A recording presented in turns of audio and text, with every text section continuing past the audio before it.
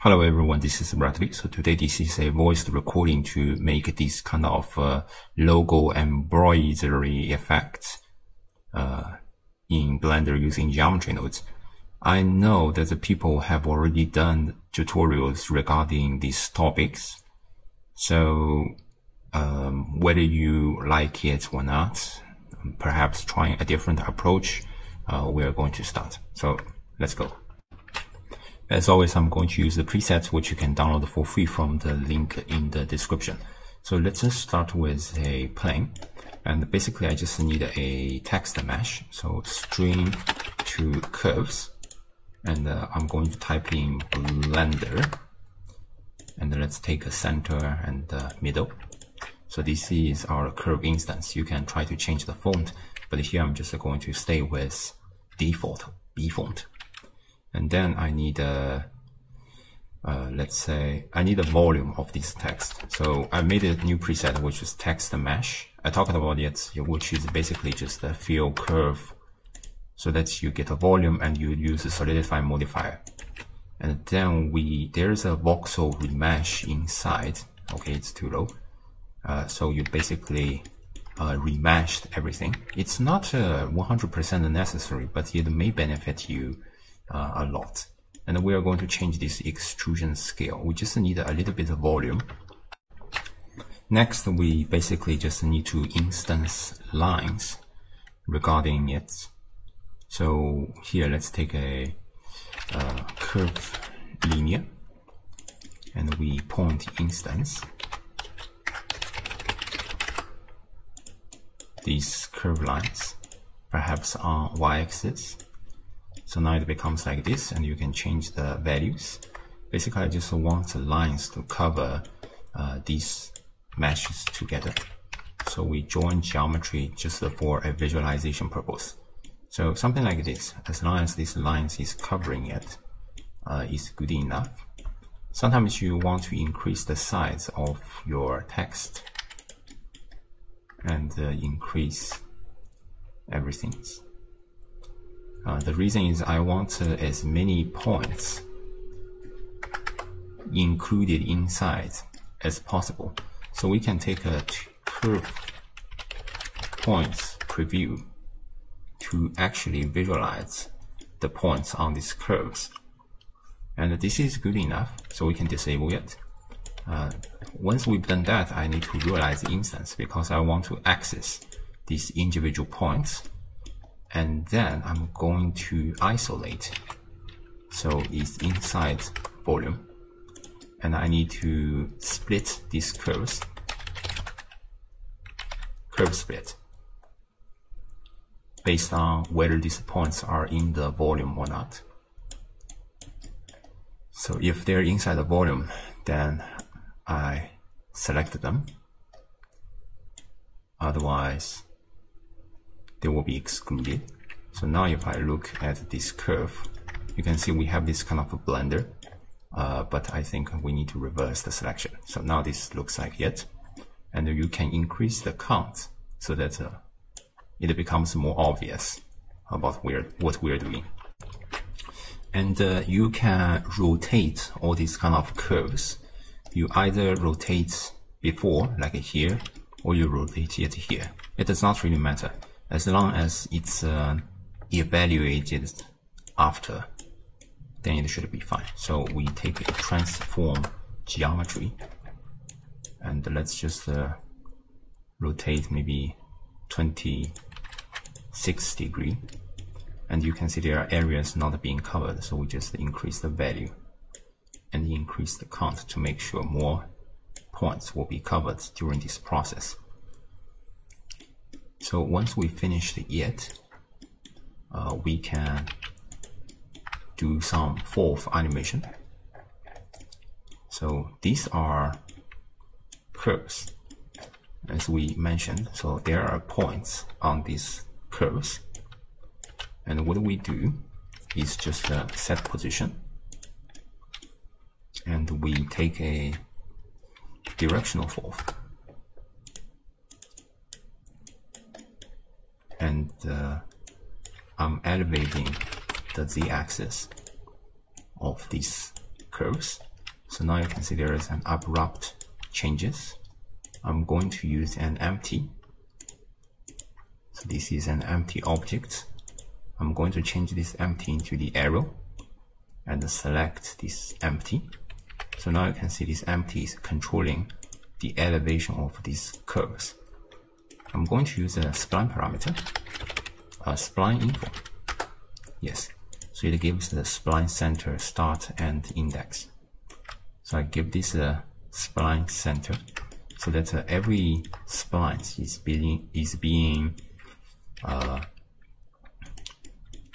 treated in terms of their centers. Okay, maybe it's easier to visualize if I give a bevel curve so that you can see the volume of it. So let's take a value precision to control this radius a little bit better. So this is what we are having now.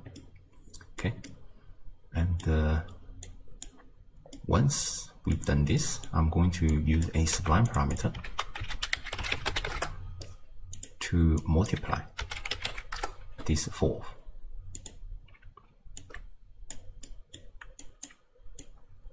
Because this spline parameter is going from 0 to 1, from the start to the end of a curve. So that's why we are seeing the elevation, but we are going to remap it using float curve.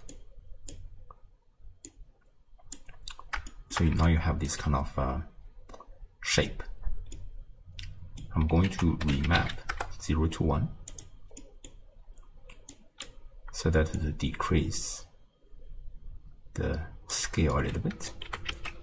And now you can see there is an elevation of everything. I want to reverse it. You can reverse the direction in this XYZ, or you can reverse the relationship in this remap 0 to 1. Probably no. Probably you want to do that before. Yes. Yeah, whichever way you do, it's essentially the same. And let's add some base elevation. So it becomes very tall at the beginning, but then it becomes flat. Okay. So once we have this effect, I'm going to trim it as well. So I capture attribute.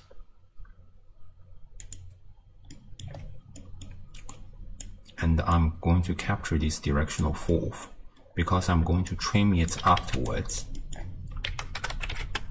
And I don't want this spline center being affected when we are elevating it. Because when we are elevating it, the spline center may be shifted elsewhere.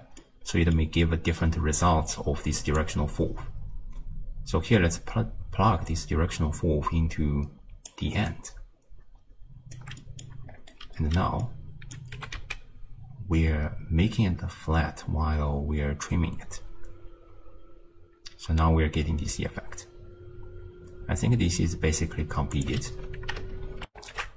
Next, I want to add some details on the border of my text.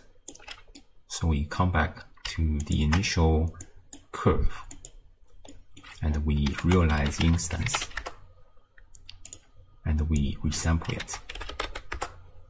To visualize our resample result better, I'm going to take these points preview to visualize the points we have.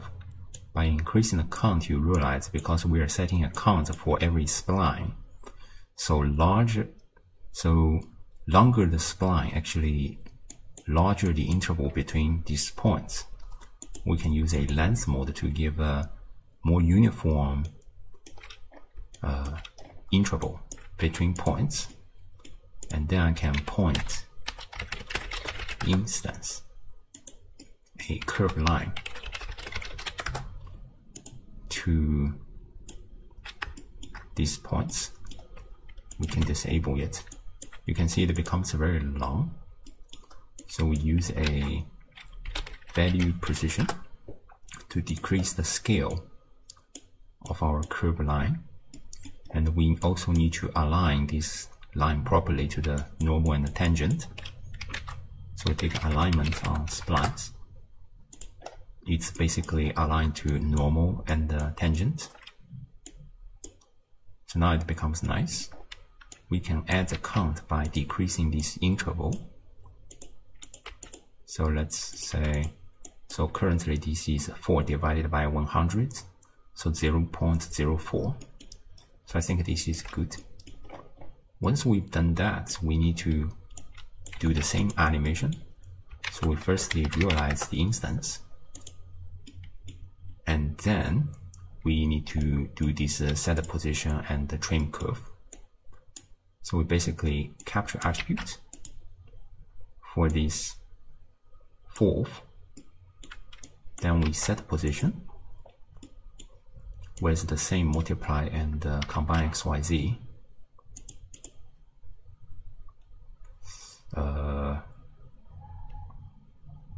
I think we can directly use it. Okay. And then we are going to trim curve. So now we have this effect. It's completely procedural.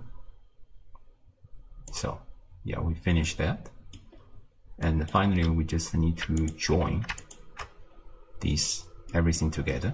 I do not need this voxel mesh, so I just cut the linkage. I only need to see these curves, and I join this curve together. So right now it becomes like this. And sometimes you will see this kind of beveled curve without a distance. You will not see them in the final render if you turn off this overlay. But if you think it's kind of annoying, what you can do is you delete spline when this spline length equal to 0.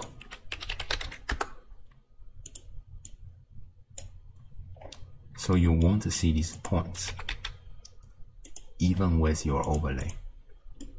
Okay, this just makes your feeling a little bit better, but this step is not necessary.